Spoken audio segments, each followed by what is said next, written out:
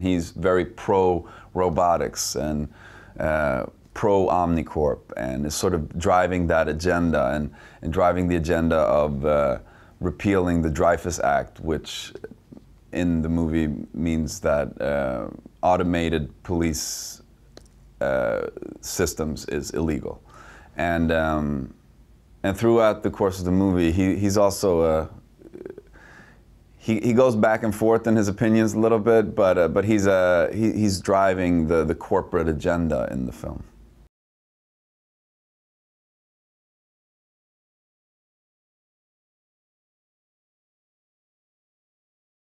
Knowing José and seeing his movies, you know that the action is going to be exciting, it's going to be realistic and gritty. So all of a sudden this became something that I was dying to pursue, and I worked my butt off to get the part. I was shooting The Killing up in Vancouver, and I'd fly down on the weekends to audition, and I think it was 3 or 4 times when I flew down and audition, and I would really try to convince them all that I would be good for the role, because I felt like this could be something really special. And now I feel I was right.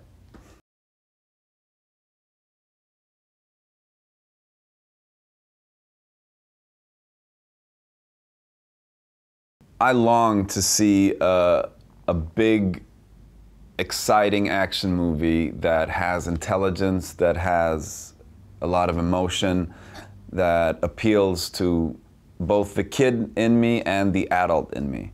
And I feel that this movie does all of those things. And I think it's something that I will be proud of on many levels. It's great entertainment, but it's also entertainment with some substance.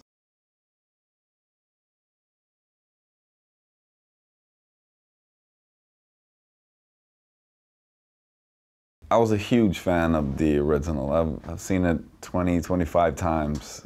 I'd seen it, 20 times before I got this part, and then, just now I had a reason to watch it a couple more times. Yeah, I was, walking around like a little mini Robocop when I was a kid, and so I've been practicing my movement for a long time.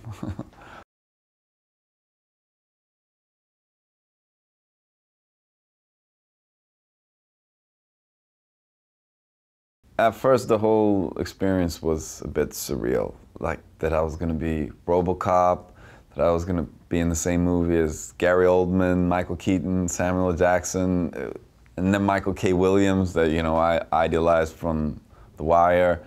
It was just, it was an incredible feeling, and then also the vibe that José created around the cast, where everybody was, very helpful and enthusiastic, and everybody was really putting in their best work and really trying to make this into something special. It was, it was an experience of a lifetime.